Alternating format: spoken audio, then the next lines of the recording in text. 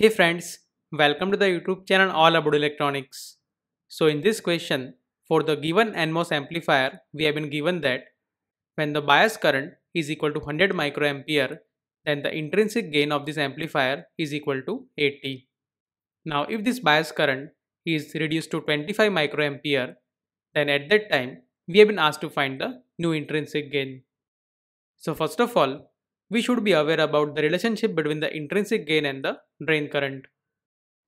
So if you have followed the recent video on the main channel, then you must be aware that for the amplifier, this intrinsic gain A0 can be given as Gm times R0, where this Gm is the transconductance and this R0 is the output impedance of this MOSFET.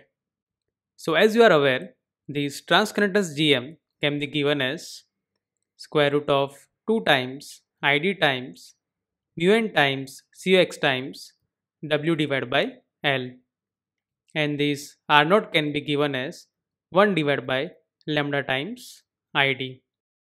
That means Gm times R0, or this intrinsic gain, is equal to square root of 2 times Id times mu n times Cux times W divided by L times 1 divided by lambda times Id.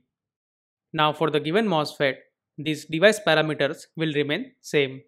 That means we can say that this intrinsic gain is proportional to 1 over square root of Id. So let's say whenever the bias current is equal to 100 microampere, then this intrinsic gain is equal to A01, and at that time this bias current is equal to Id1. And whenever this bias current becomes 25 microampere, then let's say this intrinsic gain is equal to A02. So we can say that this A02 divided by A01 is equal to square root of Id1 divided by square root of Id2. That means A02 is equal to square root of Id1 divided by Id2 times A01.